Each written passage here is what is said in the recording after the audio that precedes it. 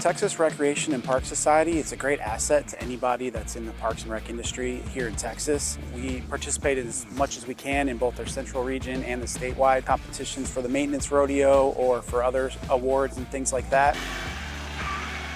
The maintenance rodeo is always an exciting time for our guys. They look forward to it every year. This year at the last Central Texas event, there was 24 teams participating from 21 cities with over 300 participants.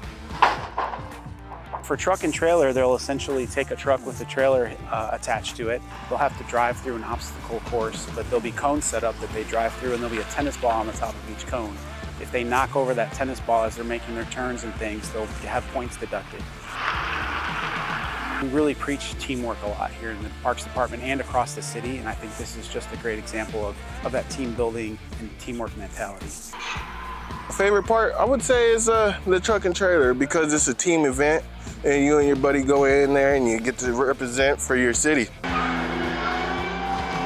They have the skills and the knowledge to operate the equipment as effectively as they do it in the competition. That translates out into what they're doing out in the field in the real world. So I know our guys that are out there running that equipment, they know what they're doing, they know how to use it, and they know how to operate it safely. But we'll start working on getting ourselves ready for the state competition, and I'm fully confident that these guys can go home and take a first place trophy home for that as well.